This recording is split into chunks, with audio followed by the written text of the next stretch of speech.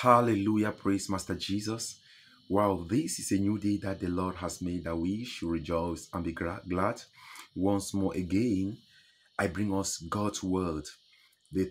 This particular prophetic word title says, someone is using what belongs to you in the name of Jesus. For as many that are joining, please follow this particular prophetic word from the beginning to the end. The title says, someone is using what belongs to you in the name of Jesus. This is not a prophetic word you should skip. This is a prophetic word you listen from the beginning to the end in the name of Jesus.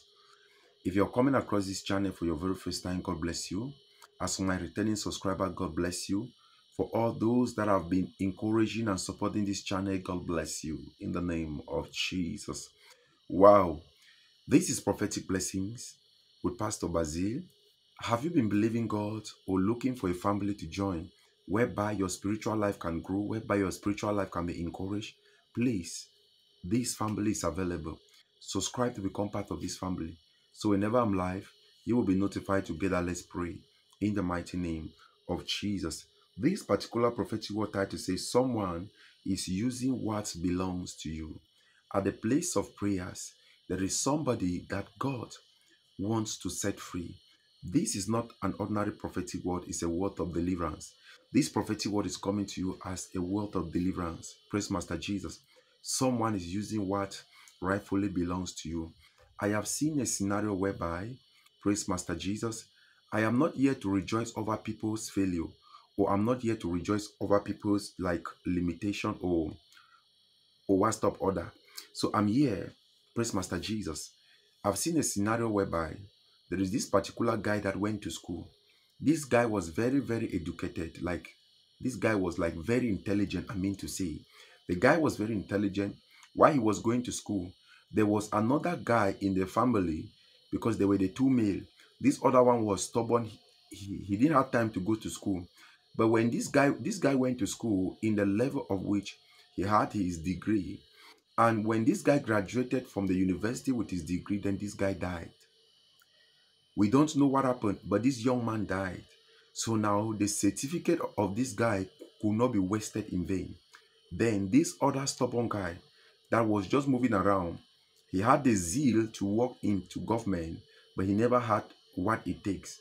So he had no choice than to use the guy's certificate, because they were looking alike from the same family. So after the burial, the family hand over all the certificate and document to the guy. So this guy had to use all these documents to get what was not his own. So I learned something from there. So for the sake that this guy died, this other one used his document as a testimony. How can you share a testimony on somebody's downfall? At first, I was doing so, but right now, with the maturity in God, I cannot share such a testimony again. I cannot stand to tell somebody, I cannot stand to share a testimony by saying, I was going somewhere with my sister, the car got spoiled, or something happened, I dropped down when they were going, armed robber attacked them, or they had an accident. How? You cannot rejoice, or you cannot use people's failure or people's difficult moment as testimony. So now, I just came up with this particular story so that we can understand what I'm trying to talk of. Somebody is using what is rightfully yours. So this is a physical scenario whereby somebody died and his property and document, everything was used by another person. I have also seen a scenario whereby people's spiritual destiny are being exchanged. Like somebody can take you, they know that you have a bright future, then they exchange your destiny. They exchange your destiny with another person's destiny. Like people use your destiny.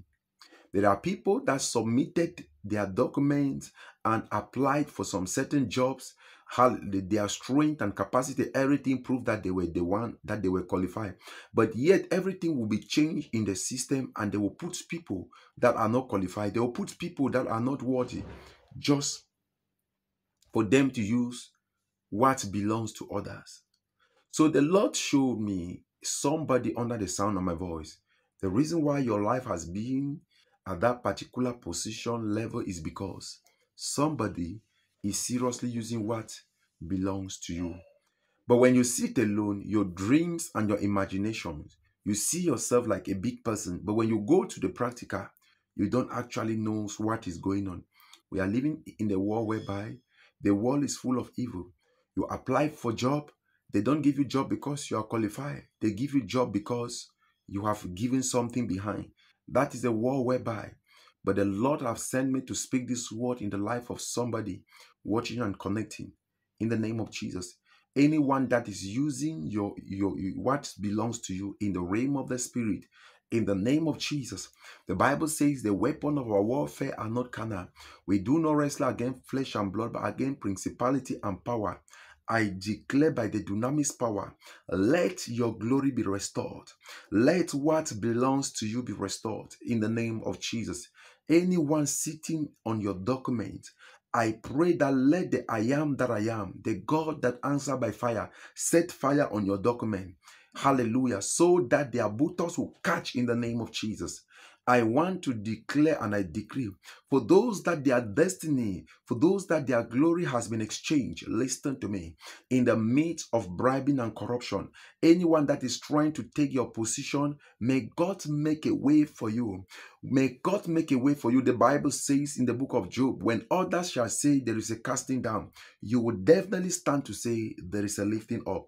As you make this decree and this declaration in the name of Jesus, there is a lifting up for you.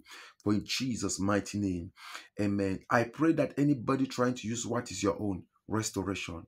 For in Jesus' mighty name, amen. I want you to believe to this word. Hallelujah. Believe God that your glory is restored. Hallelujah. That in the midst of the corruption and bribing, God will make a way for you in the mighty name of Jesus. Amen and amen. God bless you. Please don't forget to subscribe, like this prophetic word, and you share in Jesus' name. Amen.